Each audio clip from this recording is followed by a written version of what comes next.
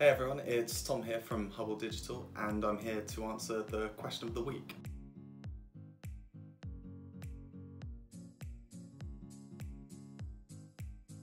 Firstly, why should I use events in HubSpot?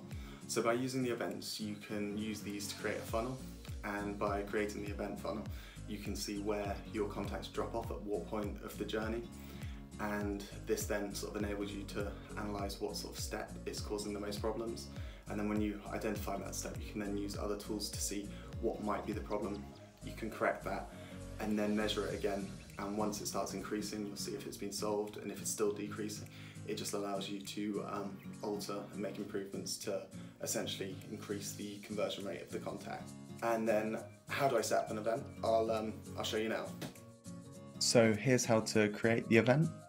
Simply go over to Reports, Analytics Tools,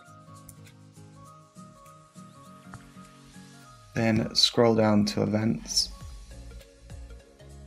and here you want to click Manage Events and Create Event.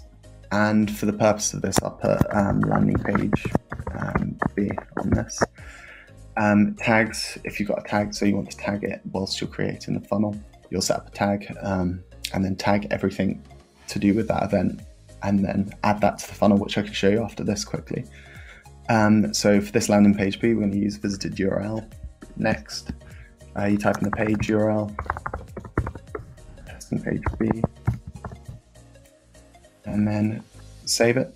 So you'll see here you've got visited landing page A, that's what I did earlier, landing page B, and that's how you create the event.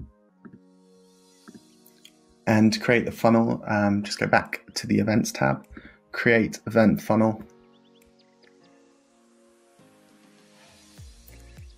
and here you can use these. So these tags, you can select one. We've just got test here, so you click test and it will bring up anyone that's tagged under that. You can change the date ranges here, so from rolling dates, custom dates, or all data. And then choose your visualization. So here you would add the event landing page A and then landing page B.